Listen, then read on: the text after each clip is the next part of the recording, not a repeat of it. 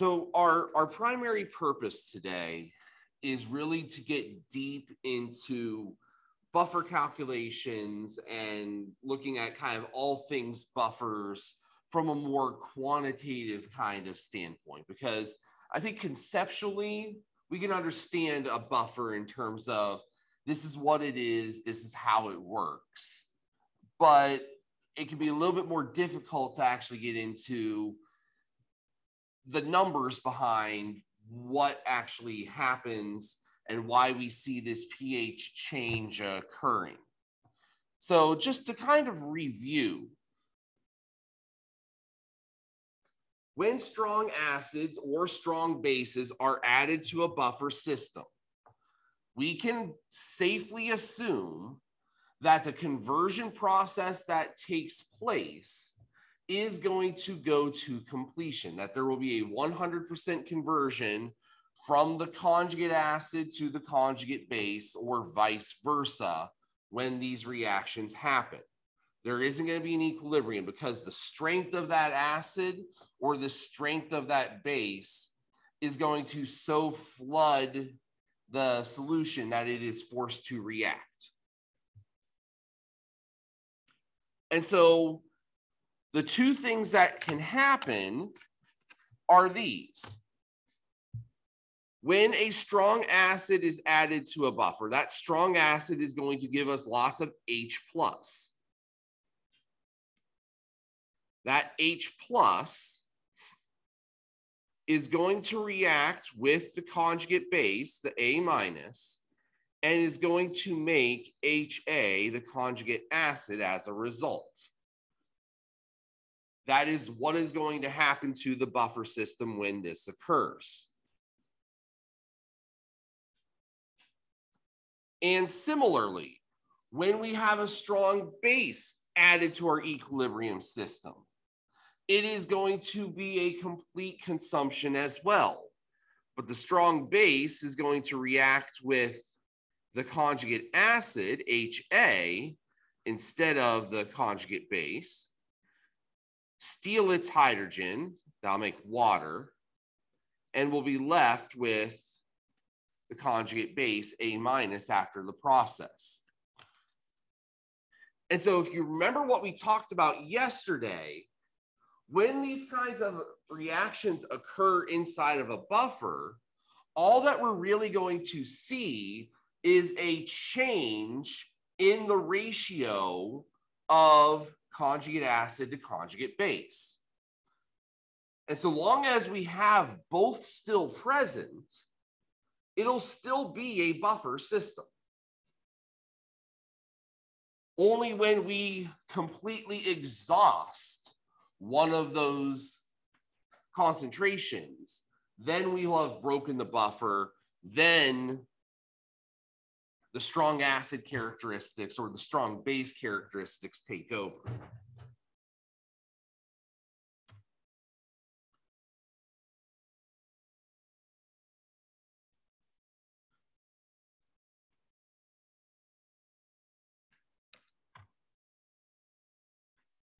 So what it's asking us to do, we're going to go back in time just a little bit here.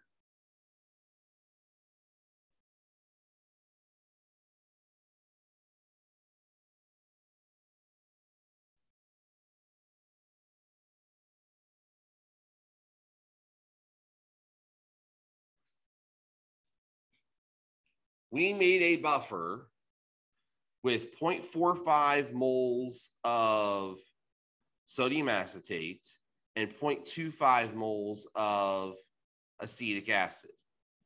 pH of that buffer was 5. We're going to take that same buffer and do some stuff to it. So we had 0.45 moles of acetate ion, 0.25 moles of acetic acid in 1 liter. That was our buffer then. pH of that buffer we determined in a previous problem was 5.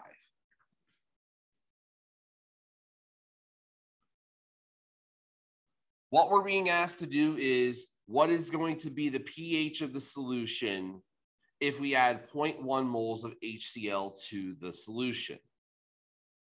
And so, again, this is where if we approach these buffer problems from the perspective of moles as opposed to molarity, we will generally find that this is going to work better in our favor because there's going to be less calculation work going in.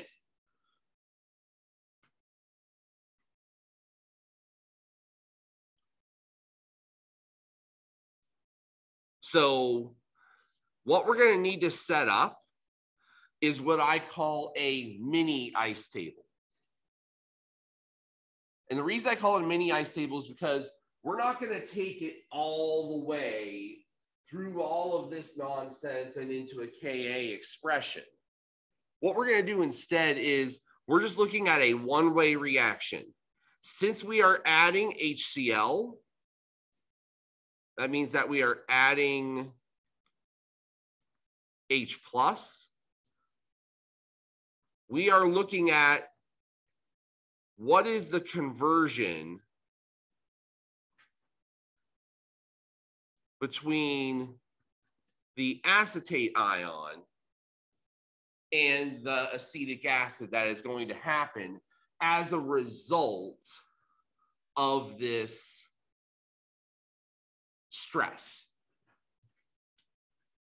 And so from the perspective of an ice table, yes, this is technically an ice table, but there's no solving for X here. What we're looking at instead is we know we had 0.45 moles of acetate at the start. We have 0.10 moles of hydrogen ion that are being added to it. We have 0.25 moles of acetic acid at the start. So we've got starting materials here for everything. But remember, this is a one-way reaction. This is not reversible. So since it's a one-way reaction, we can go all the way back to chapter 7 of Chem 105. This is a limiting reactant problem. And in any limiting reactant problem, the reaction is over when one of the reactants goes away. Since it's a 1-to-1 ratio, it's pretty easy to know which one's going to go away. It's going to be the hydrogen ion. So I'm going to lose this 0.1 moles. Since this is a reactant and it's 1-to-1, it'll also cause 0.1 moles of the acetate to go away. And that will get converted to 0.10 moles of acetic acid. The net results here, 0.35 moles of acetate. The hydrogen ion is gone. And 0.35 moles of acetic acid.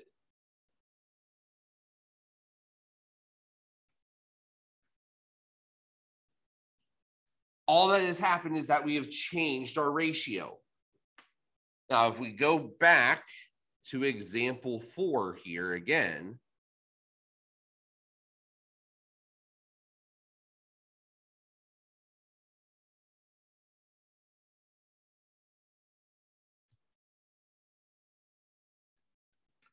you can see we've already done a lot of this calculation. We're using the Henderson-Hasselbalch equation again. The only difference is going to be in this log ratio. We've already determined the pKa as 4.74. It's the same buffer system, so the pKa will still be 4.74. The only difference will be our ratio there. So we come back. pH is equal to pKa plus the log of the concentration of the base over acid. pKa is 4.74. We established that in the previous problem. Now we're putting the new ratios in, 0.35 moles divided by 0.35 moles.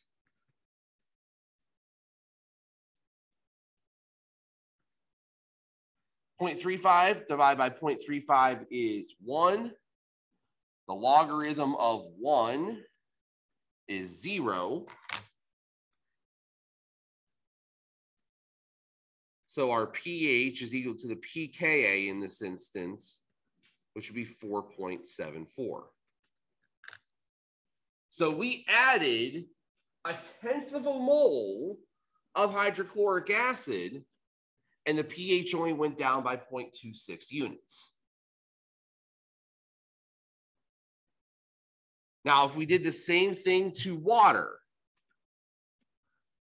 remember, water would have a pH of 7 if it were pure. But with this same amount of H plus in it, pH is equal to the negative log of H plus, which would be 0.1. The log of 0.1 is 1, or negative 1 rather. So negative 1 is 1.00.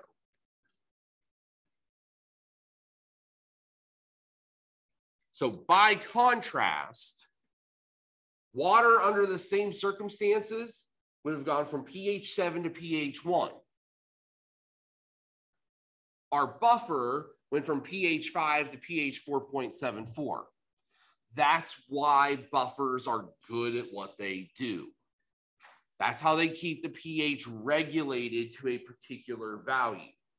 And that's why we use pH buffers in a lot of circumstances where we want to regulate a particular concentration of hydrogen ions, so that in the event that it gets contaminated with something, it can still maintain a relatively consistent pH. All right, any questions about this particular example?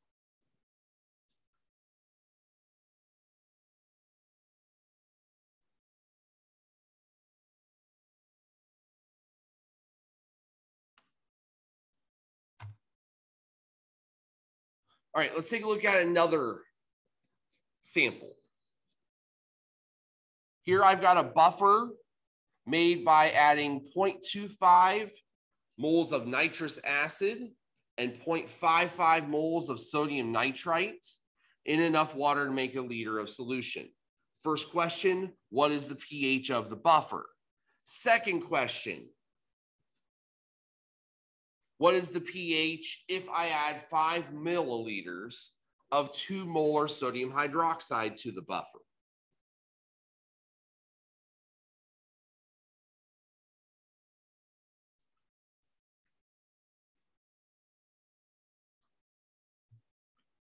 So for the first question, it's relatively straightforward. We just need to use the Henderson-Hasselbalch equation. pH is equal to pKa plus the log of the base over the acid. For pKa, we want the negative log of 5.6 times 10 to the negative 4th. And then for the log ratio, again, we can just use moles here. The nitrite would be our base. The nitrous acid would be our acid. So 0.550 over 0.250 would be appropriate. pKa for nitrous acid, 5.6 times 10 to the negative 4th Negative log of that would be 3.25.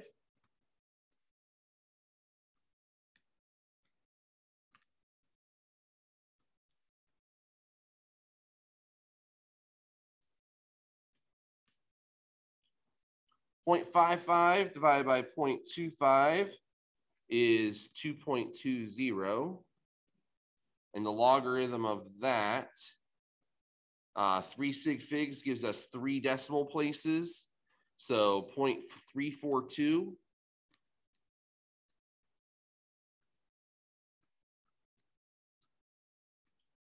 Now, when we add these two together, we got to be mindful of our significant figure rules for adding.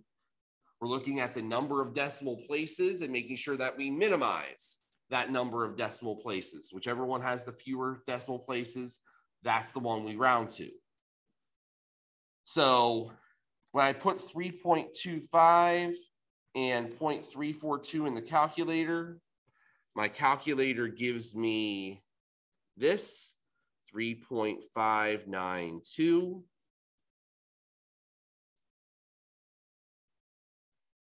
Since I only knew this number to 2 decimal places as opposed to this one to 3, I need to round to the fewer digits.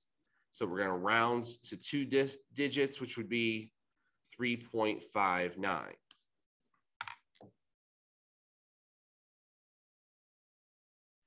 So 3.59 is the pH of this particular buffer.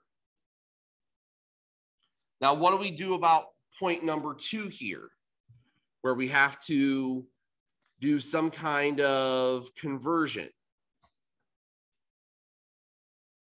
Well, just like we did in example 6, the previous problem, we're going to set up a mini ice table.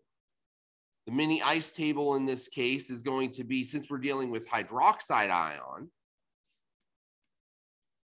we're going to look at the hydroxide ion reacting with the nitrous acid to make water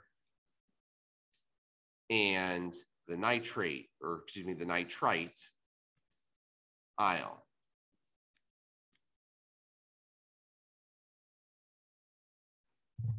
And our setups are going to be the same way. Now, there is one little trick I'm going to introduce you to here, and that is something called millimoles. So millimoles, just like milliliters or milligrams or anything else, would be 1/1000th of a mole. And where it is useful is when we have volumes given to us in milliliters, so that we don't have to convert them to liters first before we multiply. So I take the 5 milliliters of sodium hydroxide multiplied by its 2 molar concentration. I get 10 millimoles of hydroxide. Now, to convert our moles into millimoles, I would just need to multiply them by 1,000. So 250 millimoles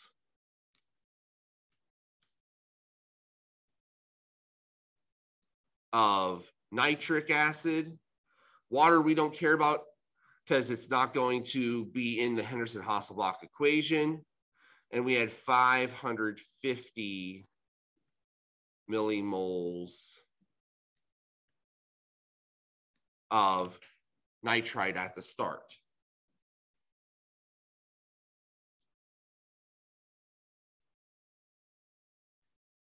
Limiting reactant is the hydroxide, so we're going to take away 10 from each of the reactants, add 10 to the products.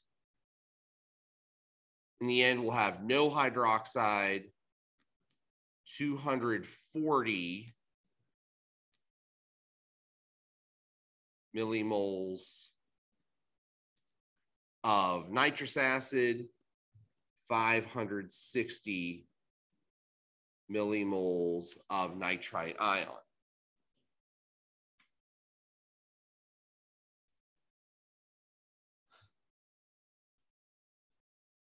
And that's all that we need to do. We've done the conversion. Now we just need to plug in the new values into that same Henderson-Hasselbalch equation to figure out the impact of that hydroxide. So pH is equal to the pKa, which we established was 3.25, plus the log. This time it'll be 560 over 240.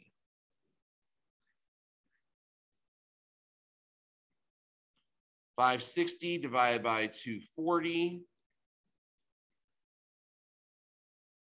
gives us a value here of 2.33.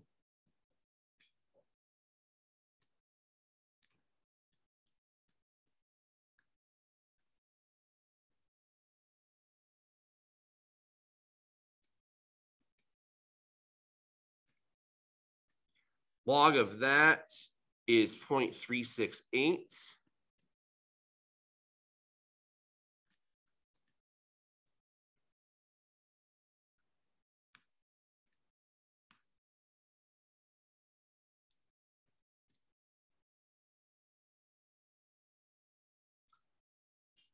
Calculator gives me 3.618, which again, I'm going to have to round to 2 decimal places because of the pKa. So it'd be 3.62. So in this case, we have barely registered a change in pH. And the main reason we haven't registered much of any change is because, well, we didn't add that much hydroxide compared to what was there.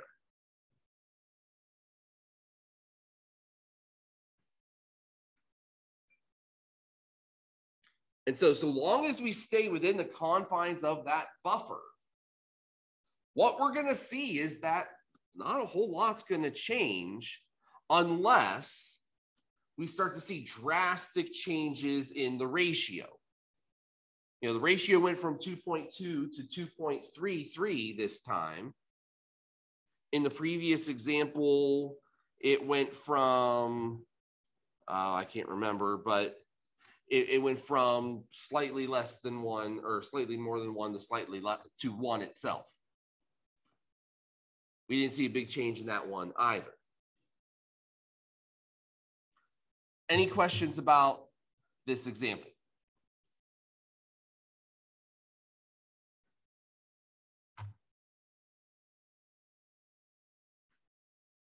Okay, here is a third type of question. So we've already seen the first kind of question where we, just take the buffer solution and we manipulate it with either acid or base.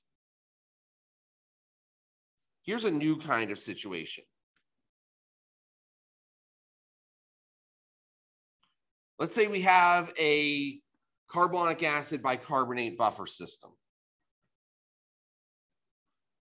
And we want to keep that blood at a pH of 7.4. What is the ratio of acid to base to actually put it there?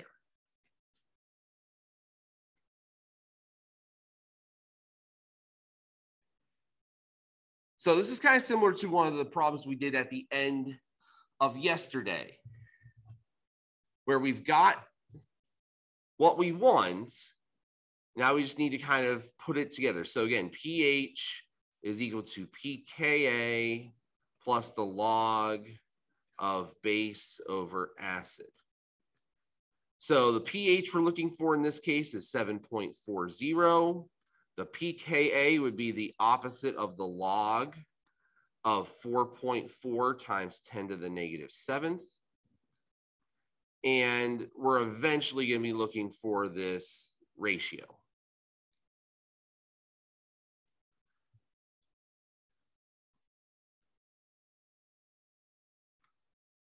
(4.4 times 10 to the negative 7th. Its logarithm is negative 6.36. So the opposite of that would be positive 6.36.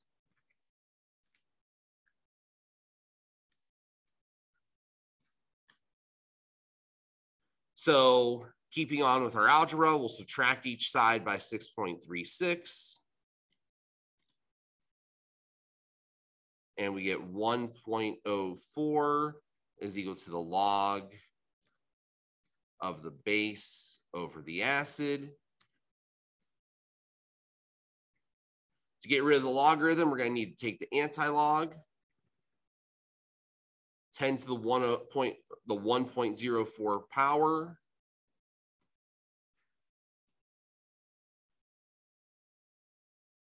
Would give us the three significant figures, 11.1.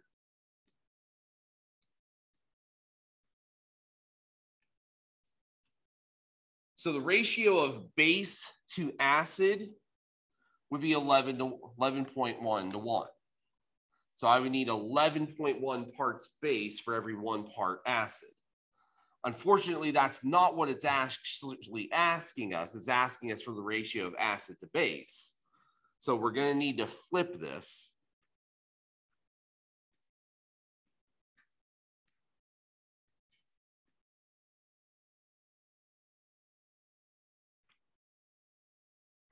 And when we do,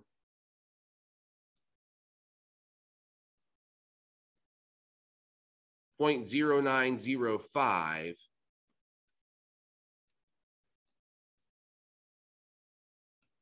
would be the result.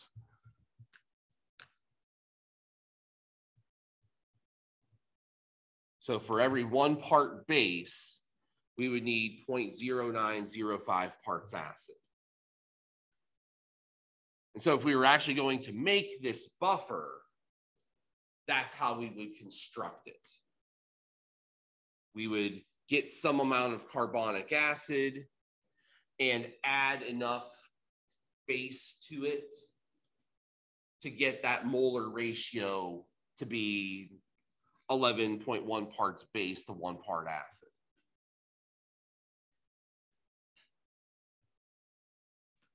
And so one extension of this kind of problem would be to do just that. Let's say that we were told that we had 0.25 moles of base. Well, then we could easily do the algebra and figure out how much acid we needed. So just as an example, write it in here.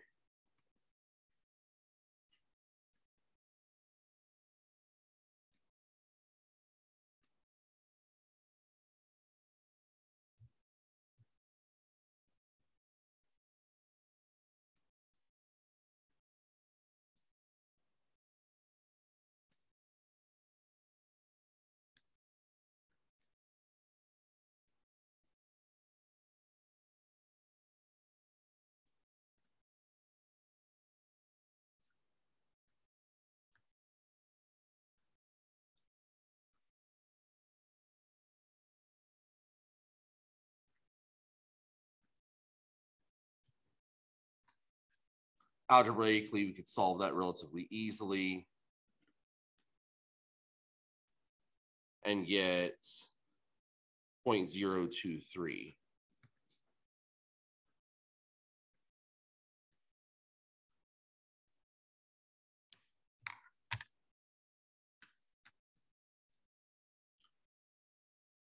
And so from this perspective, it would make sense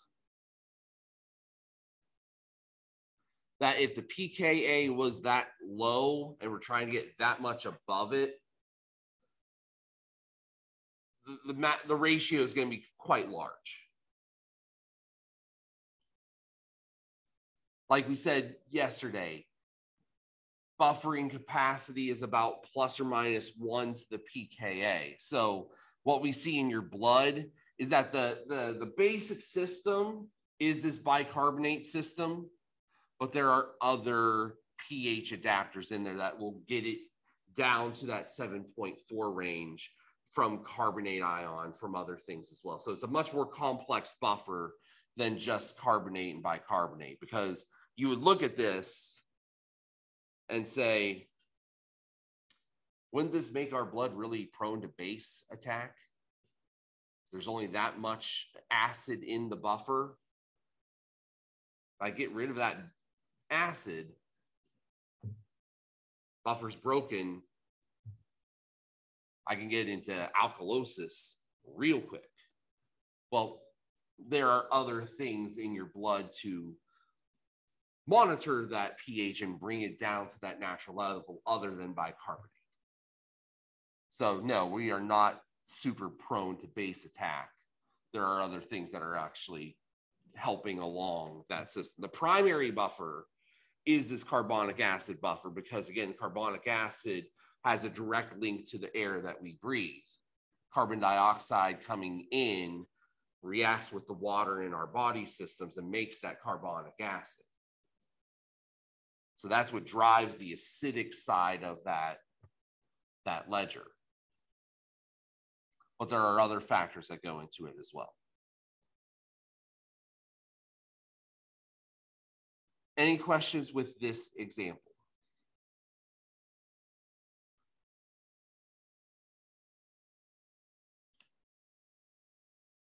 All right, so let's go through a couple of these and give you some time to try to work on these on your own here. We'll do one or two of them, take a break, and then we'll finish up and do some more, introduce titrations to close out today. Let's start with this one. Calculate the pH of a buffer made by combining 85 milliliters of 0.13 molar lactic acid with 95 milliliters of 0.15 molar sodium lactate. Ka for lactic acid is 1.38 times 10 to the negative fourth. Now, before you get too deep on this one, this is another place where it is advantageous to us to use that millimole method as opposed to the concentration method. Because what you have to consider here is that these two solutions are going to dilute each other. So if I want to do the concentration of lactic acid, I'm going to have to do a dilution equation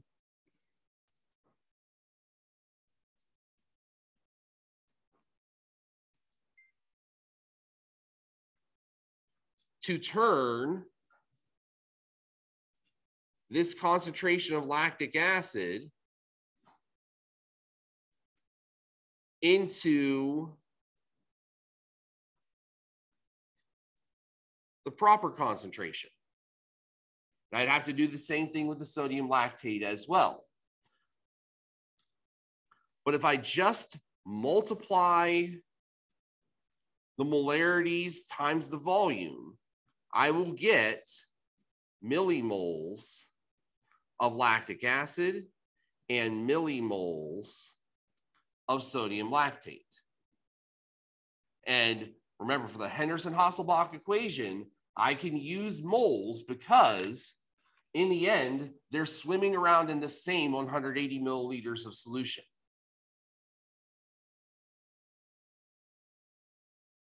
So something to just kind of keep in mind as you start to work through this problem. I'll go ahead and leave you to it now.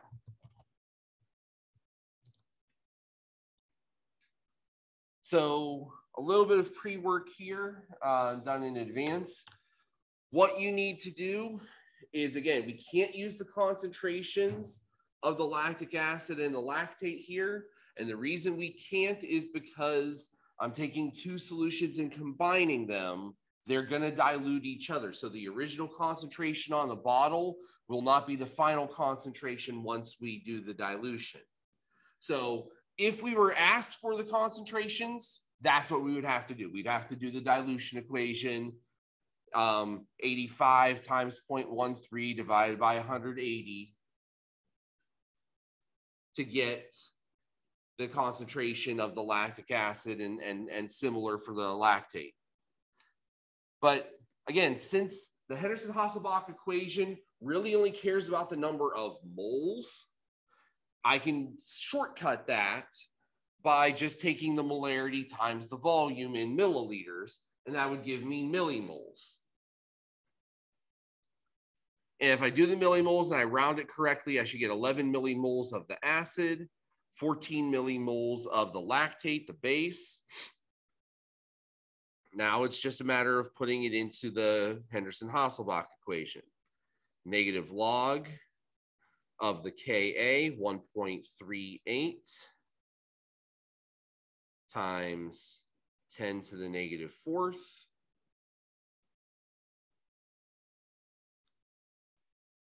plus the log of the base concentration, which would be 14, over the acid concentration, 11.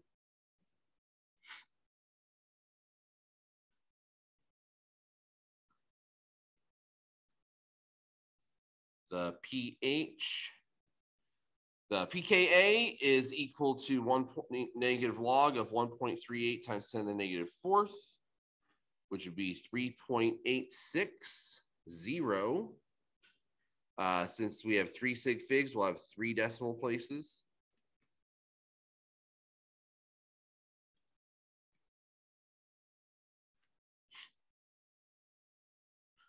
The log of 14 divided by 11 to 2 decimal places would be 0.10.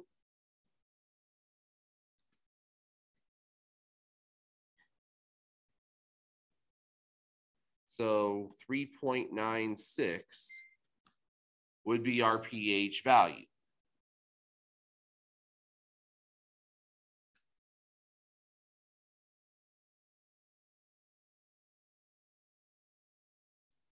So relatively straightforward. Just had to do that one little thing with the millimoles to avoid ourselves doing some longer calculations with the concentrations. Any questions with this example?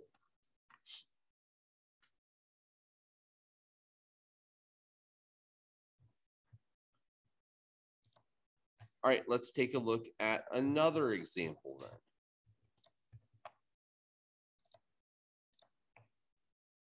Okay, so we're using that same buffer from the previous question.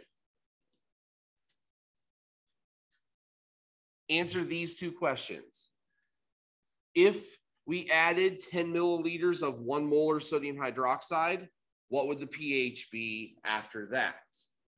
If we added 3 milliliters of hydrobromic acid, what would the pH be after that?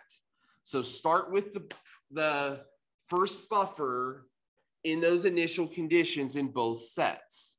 So just as a reminder,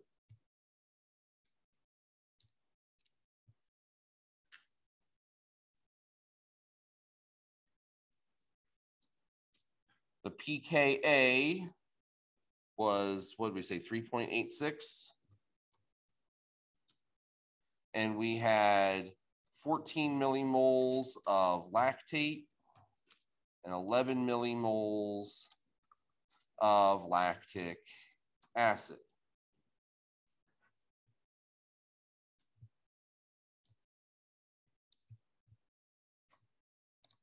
So those were our starting values. Those were the values that we established in the previous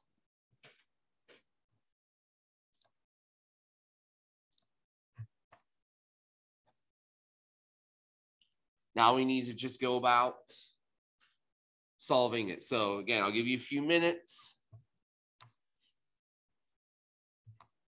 and then we'll come back and look at it together. All right, so let's look at these 2 questions here. So for the first one, we were going to have to set up a modified ice table, a mini ice table like this. And again, limiting reactant still rules. So the hydroxide is going to run out first. So I'm going to lose 10 of it. That means it's going to go away. I'm going to lose 10 of the lactic acid. So it goes down to 1. And I am going to gain 10 of lactate. So it goes up to 24. And so using the Henderson-Hasselbalch equation with these new numbers, pKa is still 3.86 because it's still the same buffer system. We've just modified the ratio. And we now have a log ratio of 24 to 1.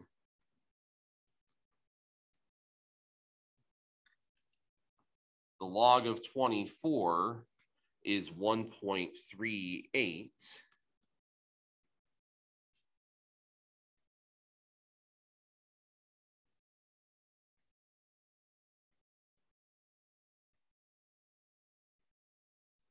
So if I combine those two together,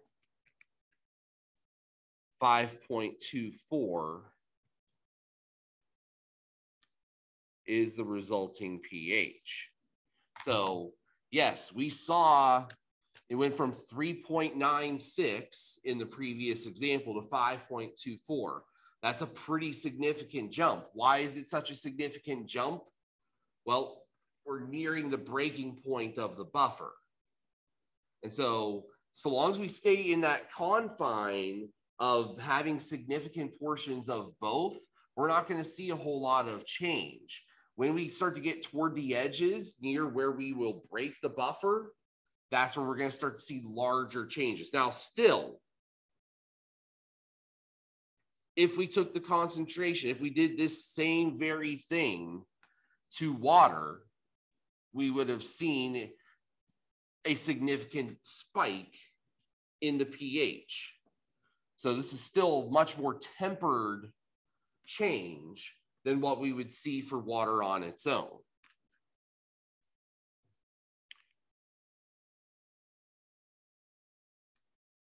For the second problem, we need to look at hydrogen ion from the hydrobromic acid reacting with the lactate ion to make lactic acid.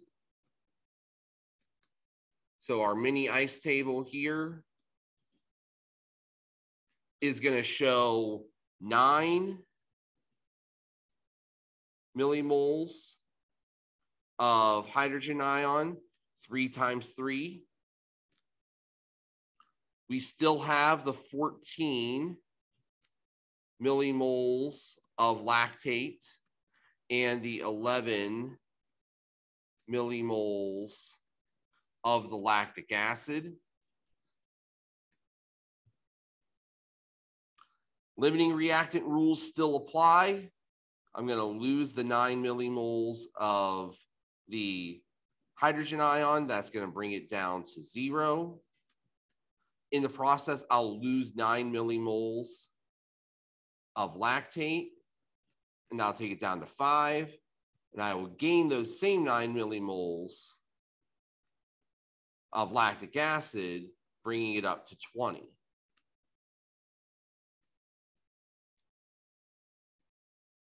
Henderson-Hasselbalch equation comes in again.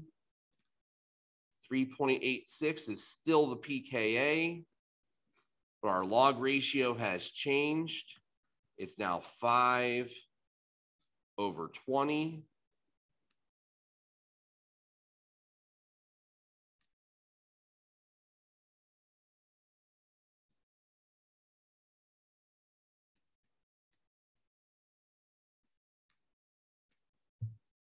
(5/20) is a quarter. The log of a quarter is negative 0.60.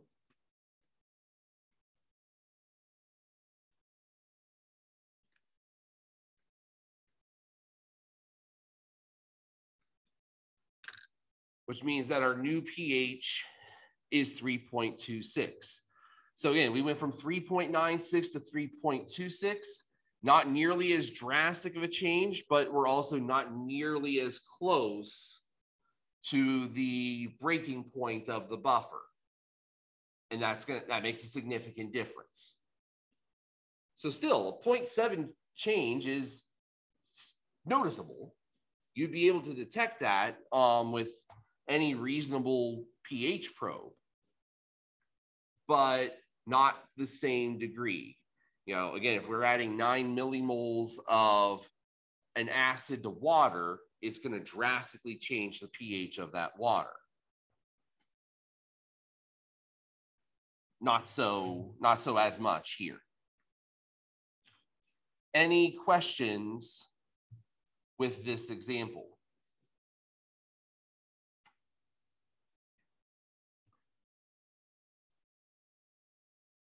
All right, so one more example to do, and this is more on the side of the last one we did together. You're asked to prepare a buffer with a pH of 5 using 50 milliliters of 1 molar cinnamic acid. pKa is 4.440.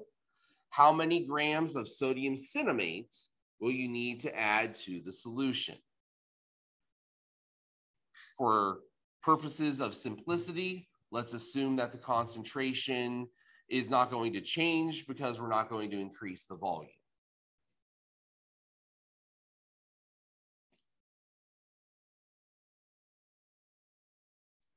So take a few minutes and work this one through, and we'll come back and look at it on the other side. All right, walking around, it looks like most of you had the right track or getting close. So let's see what we have here.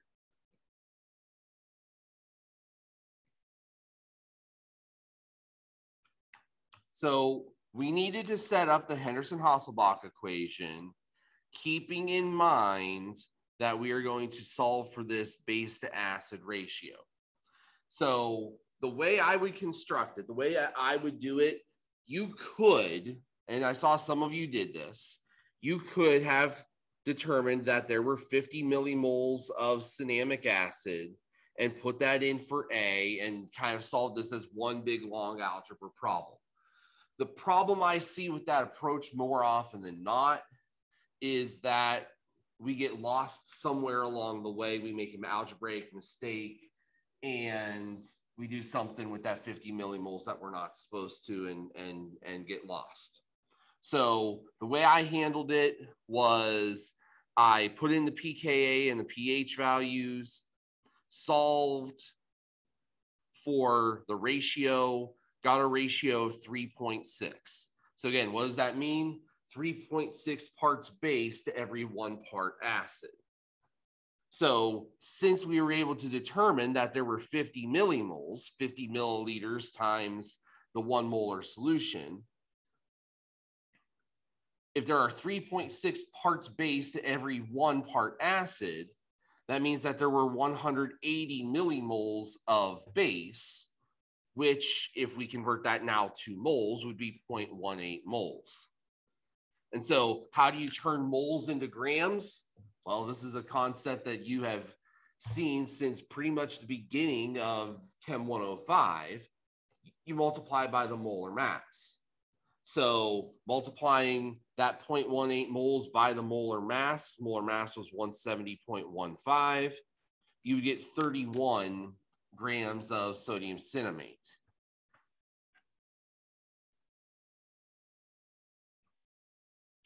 Now, from a sig fig standpoint, you might have gotten an extra digit in there, and I wouldn't be too picky about that. The main reason I rounded it to 2 was because when we did our subtraction here, that only left us with 2 decimal places, which would in turn have given us 2 sig figs. And so that's kind of where I based everything out of as far as the rounding was concerned there. Now, the one assumption that we made about the volume change not occurring is probably foolish given the amount of solid that we're going to have to add. Adding 31 grams to 50 milliliters of solution there's a good chance the volume is going to change.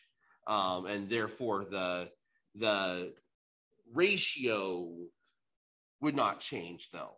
And so that's the important thing to remember. And that's one of the reasons why we stray away from concentration in this application and look more toward the moles. Because from a molar perspective, from a moles perspective, it really doesn't matter if the volume of this substance changed to 75 milliliters as a result of adding all of this solid. That's immaterial because the mole ratio would be what we were expecting. We'd have 50 millimoles of acid and 180 millimoles of base, and that should give us the pH of 5 that we seek. All right, any questions about this final calculation example for today?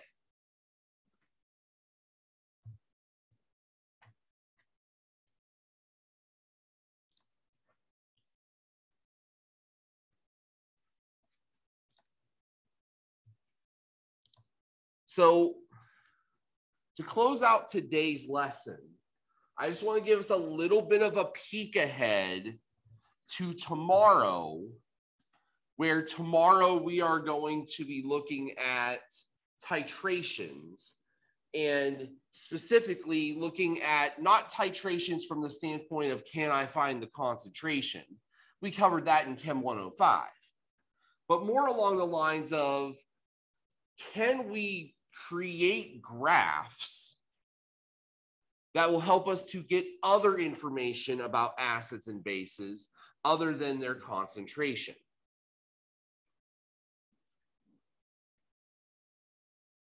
And so what we'll be focusing a lot more on in this study is going to be on the idea of looking at the equivalence point. So most of the stuff we did in Chem 105 focused on the end point, where we were able to notice a color change in our indicator, as opposed to the equivalence point, which is truly where the moles of acid and the moles of base have come to an equal point, and all of the acid has been converted. All of the acid has been neutralized and converted to its conjugate base.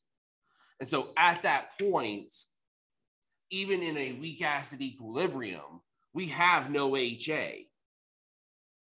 Everything has been converted to A minus. And that focus is going to be really important to us, because that is what is going to allow us to do some of these other quantitative techniques that we were not able to do before. And so in Chem 105, we estimated that point using an indicator.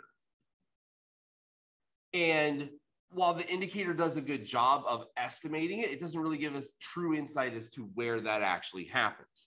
A pH titration curve, a graphical representation of the titration and how the pH changes as we add more of that base, is more appropriate for that kind of study. And this is what pH titration curves can look like. This is actually two different pH curves. One of them, the one in blue, for acetic acid, one of them here in red for hydrochloric acid. And so we can see that there are a lot of differences in the appearance and the shape of this curve that have to do with the acid itself and the nature and characteristics of the acid. Because both of them, because they are equal molar and we had equal volumes of them, they both have the same equivalence point here around 20 milliliters. But the pH at that equivalence point is different for each of them. And what happened before they got to the equivalence point is different for each of them. And so a lot of what we're going to be doing tomorrow is kind of studying those differences and learning what to look for, how to look for it, and how to interpret that as we go.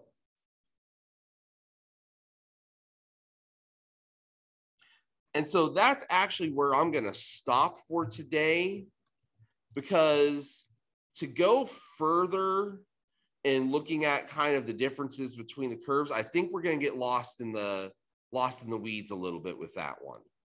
So we're going to stop right there. We'll pick up with that kind of discussion tomorrow. And so all I need from you right now is just a little bit of feedback about the lecture today. And so go ahead and put that in. And then after that, we'll take our 10-minute break and we'll start lab at 10 o'clock as prescribed.